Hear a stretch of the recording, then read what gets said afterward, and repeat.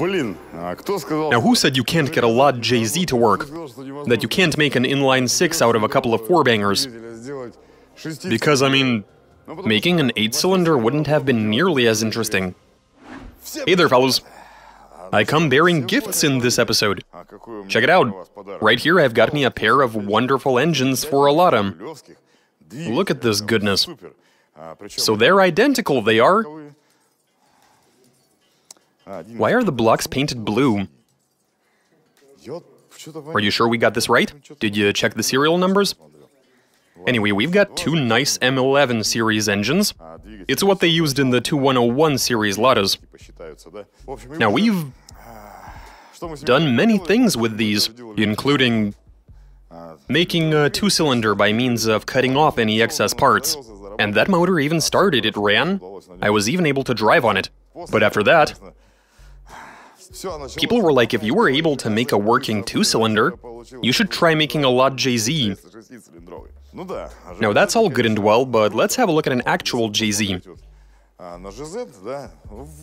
So it's a pretty unremarkable inline-6. I mean, yes, it's reliable, it makes decent enough power, and overall, yeah, the pros of the engine do outweigh the cons.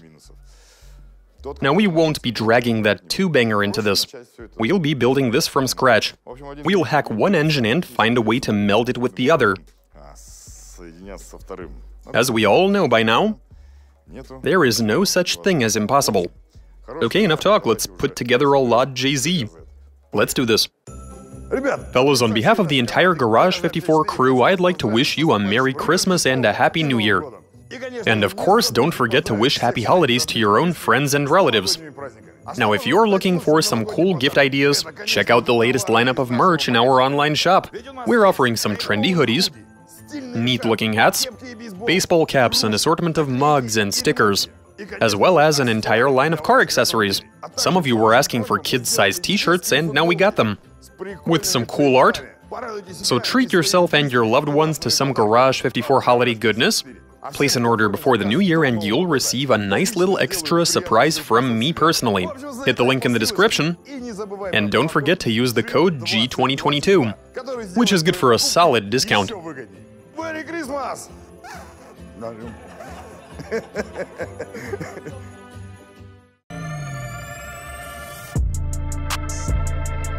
We make an inline-6 out of 2 Lada 4-bangers. Translation and voiceover by BMI Russian.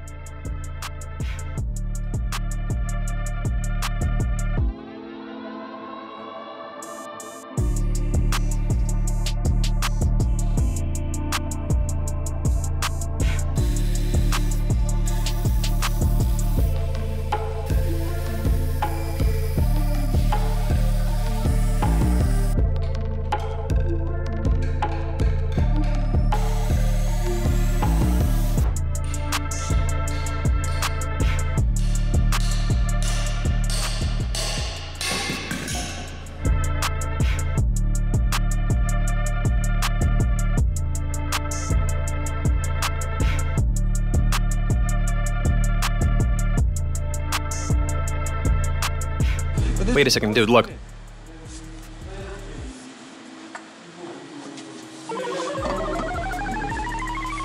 We should tack it together and try turning it over. We can hollow this out all the way to here. We need this and this to match. Oh wait, that's gonna cost us the studs. And everything else too. That's the main problem. If all we had to do was hack it without welding anything up, then yeah, this would have been easy. You press them together, weld everything, and it doesn't matter where you make the cut.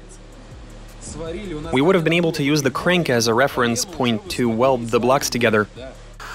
You know what? I have an idea. We just have to measure both of these pieces,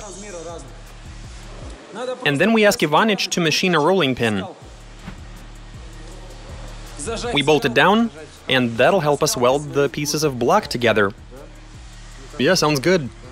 That's the best option we have. It has to be this wide. Yeah, I get it.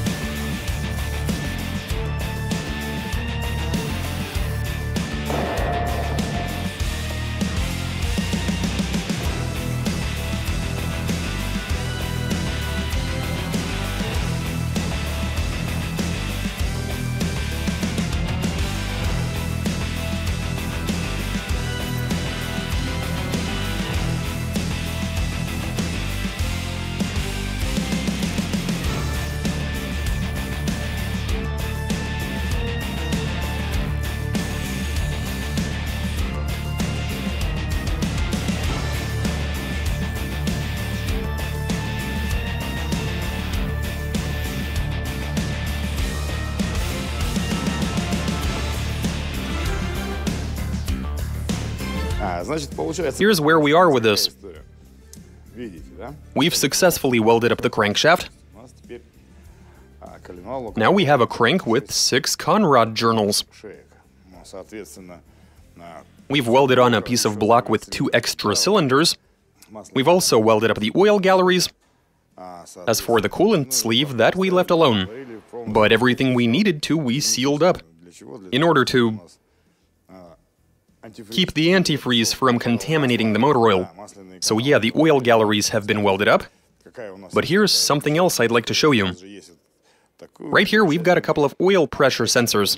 One of them triggers the light in the gauge cluster, while the other, we decided to leave one that works with the oil pressure gauge. So here is what we want to do. I do think we'll have to make a few adapters for us to connect them using a tube. That's for the pressure to find its way from one block to the other. As for the coolant, we're just gonna allow it to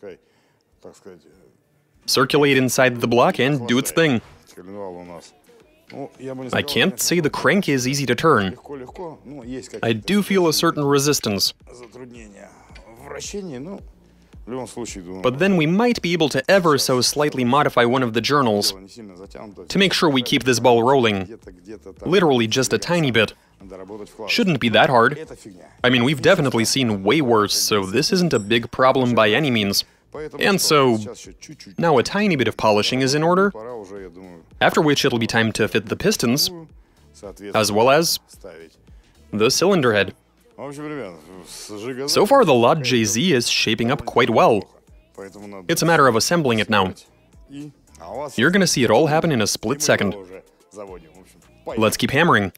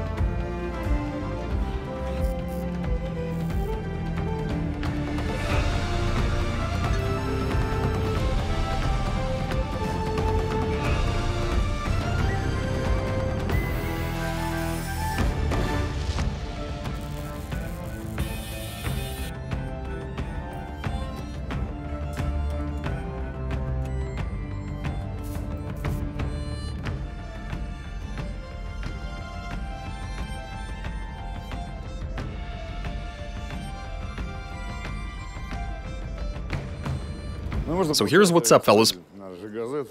The engine is fully prepared for startup.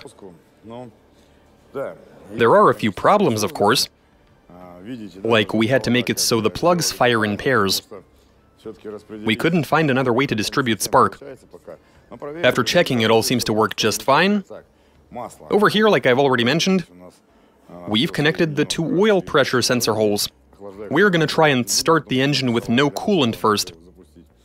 We have 2 carburetors, each of them feeding 3 cylinders. And now comes the interesting part.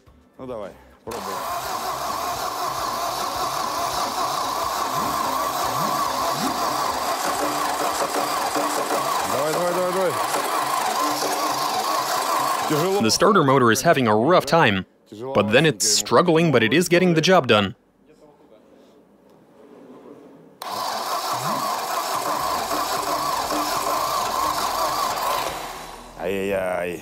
Let's add some oil into the cylinders to bring the compression up, and try starting it again.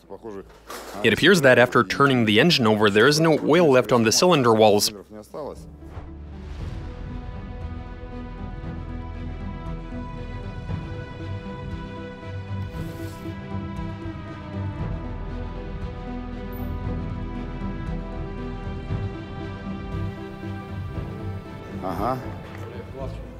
What do you mean easy on the gas? We shouldn't touch it, period.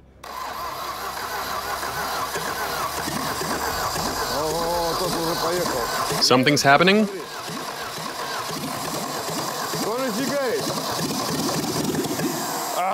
Almost. Wait, these were also firing. One of these. Not sure which.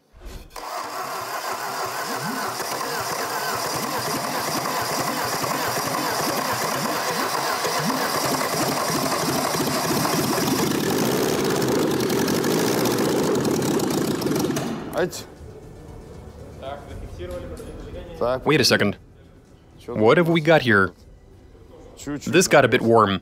But the hottest part right now is the starter. Not working. This is cold. Cold. 2,000 years later.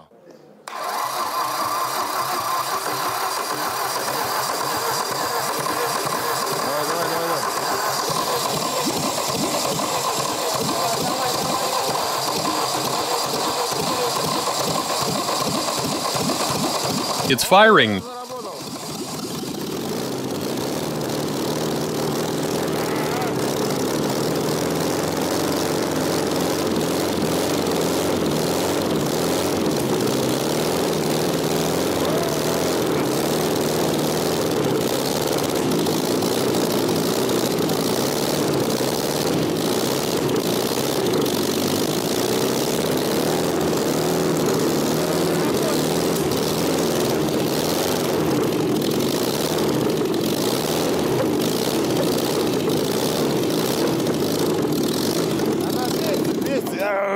We need to synchronize. Here's the problem.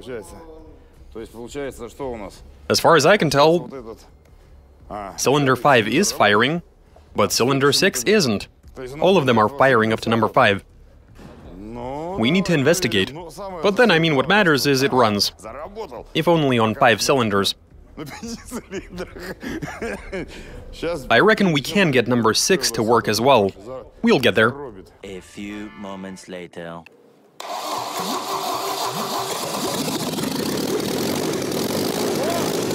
Oh yeah, it works!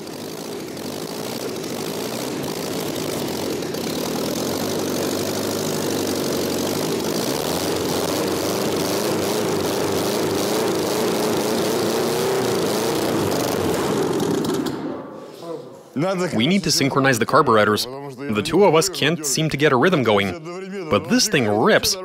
And all 6 cylinders are firing. It's all good.